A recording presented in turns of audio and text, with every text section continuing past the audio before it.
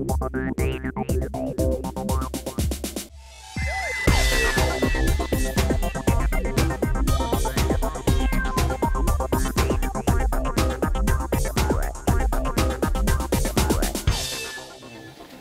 an equipage standpoint, what do we think pilots are going to have to put in their cockpits, and what's the time frame?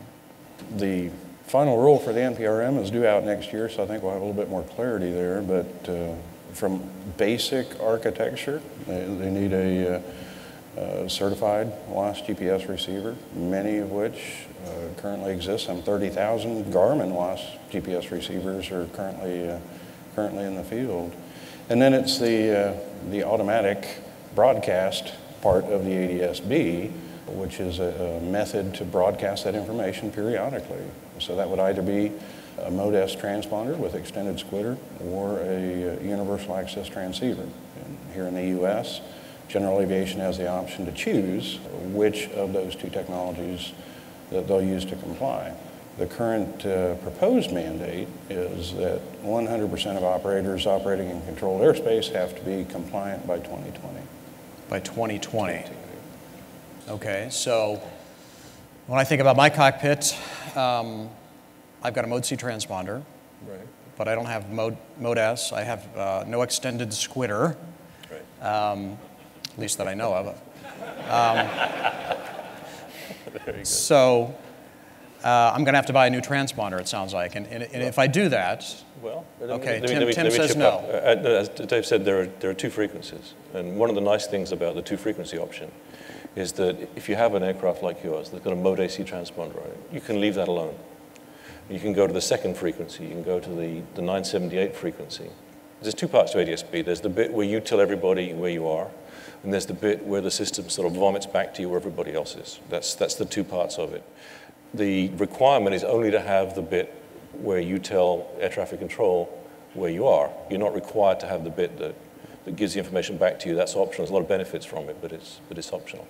So if you just want to be compliant, just the bare minimum, all you need to do with your aircraft, you have to put a WAAS in.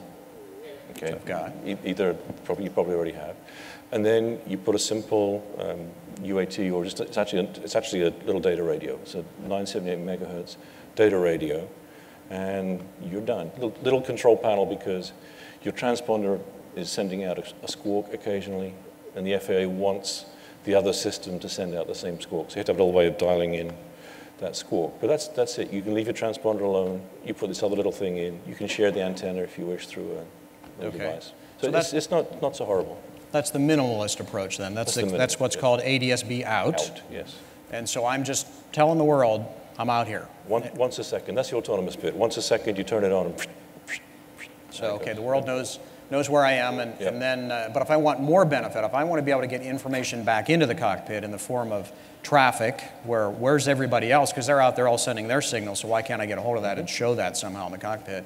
And the other benefits that have been imagined, at least for ADS-B in, would be weather coming back into the cockpit in addition to traffic. Not imagined. The ADS-B full service is available right now in Florida, south of Orlando, in the entire Gulf of Mexico. By the end of next year, it'll be available over 2/3 of the US in current radar airspace. That's its promise. It's fully functional. The weather part of it, the free weather, free traffic, is available today in those areas, and that's part of the initial rollout.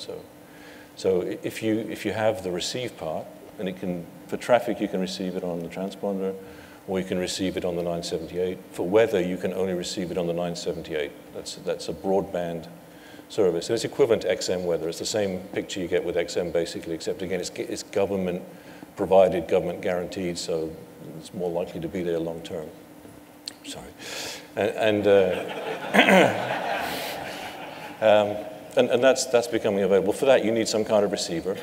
And it can be integral with the transmitter, or it can be separate. The RTCA rules allow it to be either way. And you have to have some way to display that. And that depends on how your cockpit's configured. You probably have something that you can display it on already, or you put some simple display in. So perhaps a handheld device, computer of some sort, might be a place to display that information? The FAA is being a little difficult about that. Imagine that, Yeah. the FAA difficult. I find that hard to believe. Probably, right now the way the rule is contemplated, and as Dave said, the final rule isn't until next year, they contemplate some kind of installed display for the traffic and weather. But we'll see.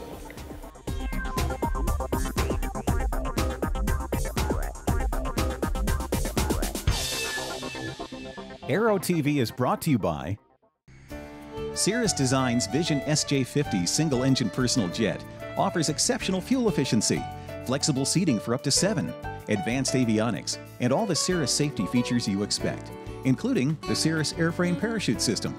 With its V-tail design, the Cirrus Vision is technologically advanced, yet engineered to be simple to fly, to allow owner pilots more lifestyle pursuits than any other personal aircraft. Learn more about the Vision SJ50 at cirrusdesign.com.